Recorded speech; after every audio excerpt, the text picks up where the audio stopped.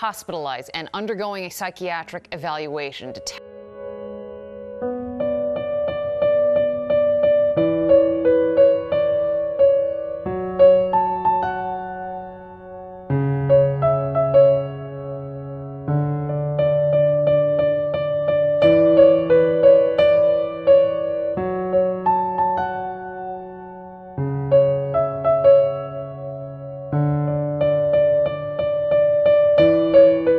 Friends, today we have the case of LaShawn Harris in San Francisco, California. Was she just a moron, or was she actually suffering? I'm going to start with her background. Her family members recalled LaShawn was a sweet, happy, and fun-loving child who had good relationships with her family members and her friends. LaShawn became actively religious around the age of 15, attending church and Bible study on a regular basis. LaShawn became pregnant with Trayshawn when she was only 15 years old. Although her mother was very upset about the pregnancy, LaShawn was happy about it and wanted to keep the baby. LaShawn's family consistently described her as a good mother who was very attached to and protective of her children. From February 2003 until April 2004, LaShawn lived with her children in an apartment managed by the Oakland Housing Authority. According to this housing authority, LaShawn kept her apartment extremely clean and her children were clean and well behaved. She was gentle and attentive towards her children. The children's paternal grandmother said LaShawn was like a daughter to her, and she was a beautiful mother who maintained a loving relationship with her children.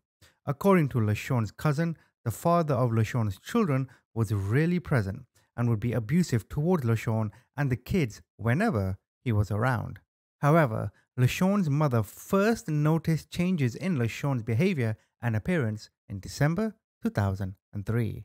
Her appearance was unkempt, she seemed withdrawn, she would sometimes pace the floor, and she began to make unintelligible references to spiritual warfare and other religious subjects and was reporting hearing God's voice. She was hospitalized after trying to go out an upstairs window in her aunt's room.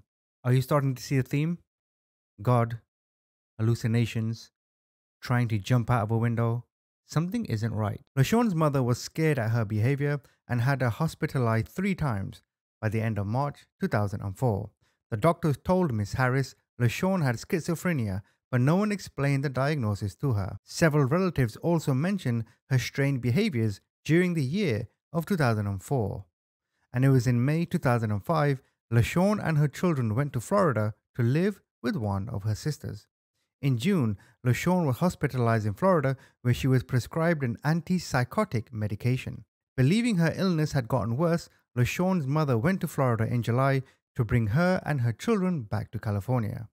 She was hospitalized again in July after she returned to California. At the hospital, she was diagnosed with a psychotic disorder not otherwise specified. She was released with instructions to discontinue the antipsychotic medication. LaShawn's last psychiatric intervention occurred on August 11, 2005. Concerned by LaShawn's behavior, her mother called the Alameda County Mobile Crisis Unit and requested she be examined. They determined that she was not imminently suicidal or a danger to others and could not be involuntarily committed. Then LaShawn and her children went to live at the Salvation Army Family Shelter in August 2005. She received $687 per month in public assistance. Per month, that's peanuts. The social services manager at the shelter stated LaShawn was more responsible than many of the parents staying at the shelter. She brought her children to breakfast and dinner on time every day. She took Trayshawn to school every day and made sure he attended the shelter's homework club every night.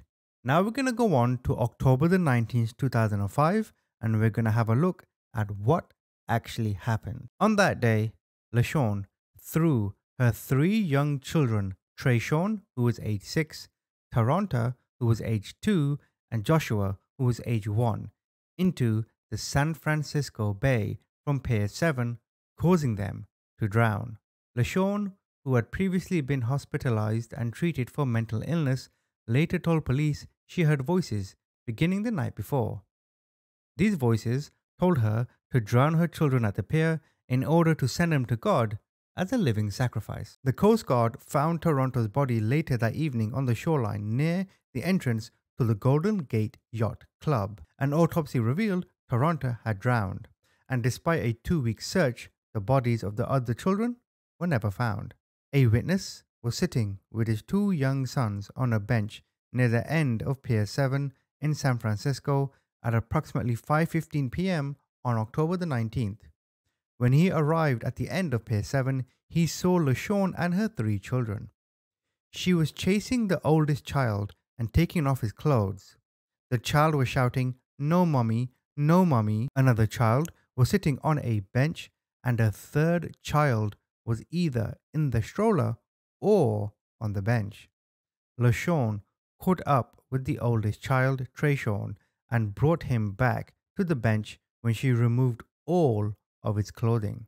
Standing 1 or 2 feet from the railing, LaShawn picked Trayshawn up by one arm and one leg and swung him 3 or 4 times before letting him go over the railing into the water. He was shouting, no mommy," continuously as LaShawn was swinging him. As soon as Trayshawn went over the railing, the witness grabbed his children and started to walk back toward the shore. He continued to look back as he was walking, seeing LaShawn removing the clothing from her second oldest child and starting to swing him over the railing.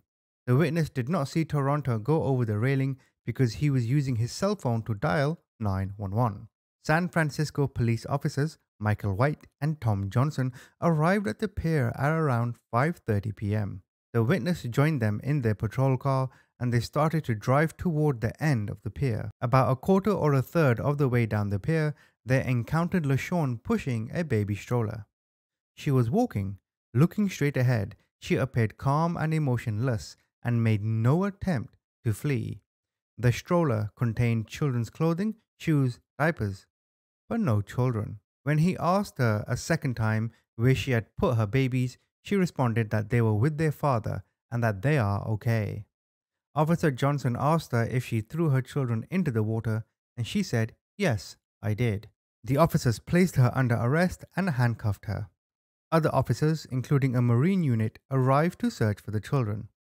Videotapes of LaShawn's interview by homicide inspectors Dan Everson and Dennis Maffey were played for the jury during the trial. When asked at the start of the interview, "How did your day start that morning?" she said, "I heard voices in my head." She explained that the beginning on the evening of October 18th, 2005, so the day before, she heard a voice telling her to give Jesus her baby. She said it was like spiritual warfare. LaShawn stated it was either her life or her kids' lives, and the voices told her to give kids as a living sacrifice. LaShawn recalled that when she woke that morning, the voices told her to get dressed and take her children to the pier before leaving for San Francisco. LaShawn went to her cousin Tawanda's house in Oakland and told Tawanda that she was going to take her kids to the lake and throw them over. When LaShawn was asked why she told her cousin about this, she said, "I don't know. I heard a spiritual warfare, I guess. I don't know, voices confused minds." LaShawn recalled Tawanda told her not to do it. It was wrong and that she was going to call the police. When asked if this was the first time she heard voices, LaShawn responded, "No, it's not. I went to the hospital 2 times before that, but the spiritual warfare voices and stuff I did use take stuff, Haldol, and stuff like that." It's pretty clear her interview with the police was quite incoherent.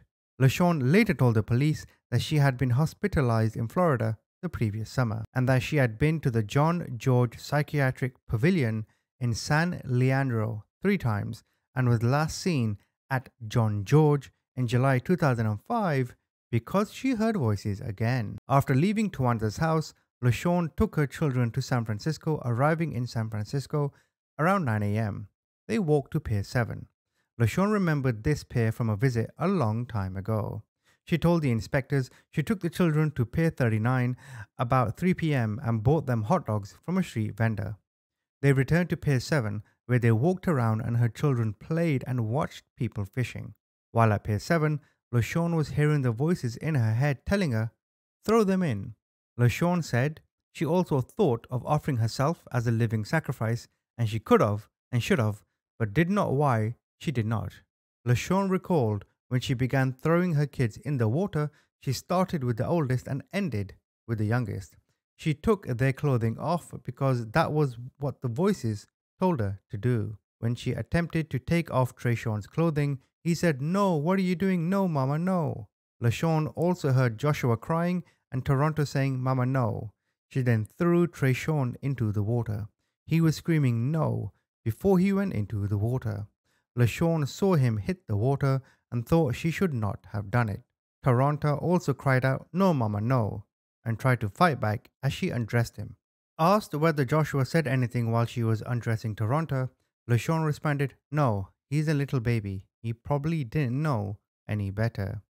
LaShawn thought she might be doing the wrong thing, but did it for Jesus.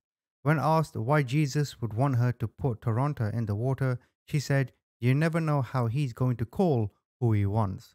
This idea made her mad, and Toronto struggled with her and made her think what she was doing was wrong. After throwing Toronto in the water, LaShawn undressed Joshua and threw him in too. He laughed while being undressed and tried to hold onto her. This made her think it might be wrong to throw him into the water because she did it due to the voices. After throwing her children in the water, LaShawn walked around the pier crying because she loved her kids, and if she wasn't called to send her kids, she wouldn't have sent them. LaShawn admitted she assumed the children would drown when she threw them in the water. She knew none of them could swim. When asked how she felt when the kids went into the water, she said, "One minute I think I did what I was told to do, and God ordered my steps. I tried to follow them if He did. Then it was the next minute it was like my kids, man. I love my kids." She said her kids were gone, but they'll live in her heart. Near the end of the interview, LaShawn asked the inspectors if they were going to kill her. They asked her, "What do you mean?" She said, "Well, I did murder. I threw my babies over there." So from everything I've told you so far, it's pretty clear something is not right up here. So during the trial, psychologists were interviewed. Dr. Paul Good, a clinical and forensic psychologist, was retained by the defense to interview and evaluate LaShawn. He conducted 13 hours of interviews with her and performed a standard battery of psychological and intelligence tests. Dr. Good concluded LaShawn suffers from paranoid schizophrenia. Her IQ tested at 70 at the bottom of the borderline range. According to Dr. Good, LaShawna's schizophrenia manifested itself in her delusional belief that she had a special relationship with God, and in auditory hallucinations, God was speaking to her. Dr. Good testified that hallucinations in a schizophrenic may be command auditory hallucinations. They could be a voice commanding or directing a person to do something that often makes the person feel helpless and dependent on the voice. In Dr. Good's opinion, LaShawn suffered from the command auditory hallucination that God told her He wanted her children, which she experienced as an order from God, and she felt called by this command. He interviewed her at length on October the 19th, 2005, and LaShawn told Dr. Good she heard God's voice the night before the event, and when she woke up at 6 a.m., God told her that He needed the children. God told her to take them to Tuanda's house. God told her to go to the pier, undress the children, and throw them in the bay at 5 p.m. He also thought it was significant LaShawn was so divorced from reality when she was at the pier, she was unaware people were nearby and watching her. Her statement to police explaining her children were okay and were with their father was also consistent with her delusion. In his view, LaShawn understood in only a very limited sense that God was asking her to kill her children. Someone who is not delusional would define death as the cessation of life. But for LaShawn, death was simply a way of conveyance to heaven, which she believed was a real place in which her children would still be alive. She told Dr. Good she believed they were chasing dogs, going to school, living in a house, and possibly being taken care of by their great grandmother or by God. She spoke of heaven as a real, concrete place. In the trial, the defense also called as a witness Dr. Gilbert Villela, who treated LaShawn at San Francisco General Hospital following her arrest. He also labeled her a paranoid schizophrenic. He reported she was experiencing visual as well as auditory hallucinations. She saw the Virgin Mary at a hospital in Florida and saw Jesus and Jehovah on a bus during her return trip from Florida. Dr. Villela testified that LaShawn spoke of heaven as being an actual place. During her hospitalization, LaShawn wrote a card to God, which she asked hospital staff to deliver to heaven. Based on his assessment, interviews of LaShawn, and the letter, Dr. Villela said that LaShawn believed putting her children in the bay was the mode of transportation to heaven, a place that was as real as New York City. During one of her interviews with Dr. Villela, LaShawn recounted that sometime before the events on October the 19th, God had told her to jump out of a window, but she did not jump because she did not want her children to be without her. Villela testified that after a few weeks of taking antipsychotic medications at San Francisco General Hospital, LaShawn reported the voices in her head were going away, and she began to question God and whether she should have followed his commands regarding her children. This caused her to become very depressed about what she had done. She expressed a wish that she would die and go to heaven with her children. Then psychologist Dr. Ronald Roberts and psychiatrist Dr. Jose Maldonado testified as experts for the prosecution's rebuttal. On cross-examination, defense counsel played part of Roberts' interview of LaShawn, in which she told him she knew you had to die to get to heaven.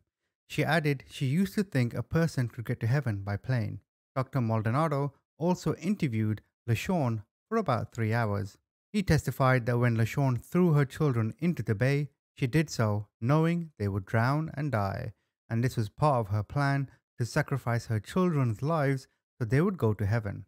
Dr. Maldonado said that LaShawn understood death meant the cessation of life and noted she referred to herself as a murderer during the interview and stated many times she murdered her children. He said that even if LaShawn sometimes referred to the incident as delivering her children to God, she understood it meant killing them.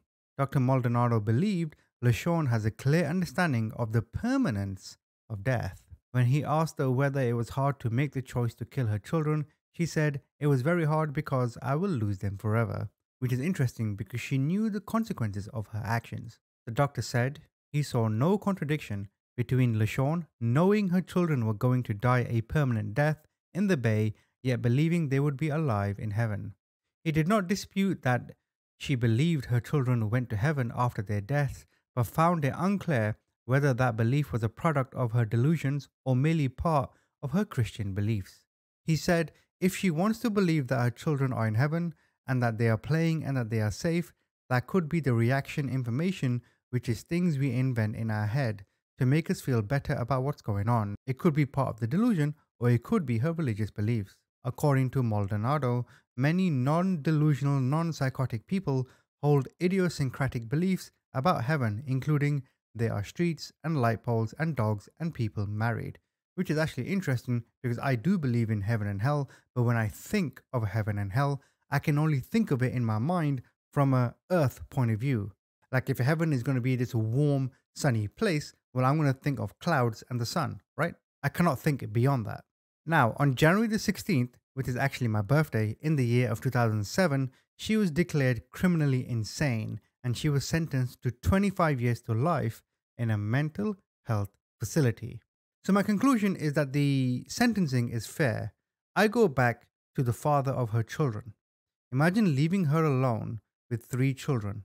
What the fuck was he doing? It actually really pisses me off when I see men who abandon their kids. There's nothing more cowardly in my mind. But this isn't a story about a man abandoning his kids.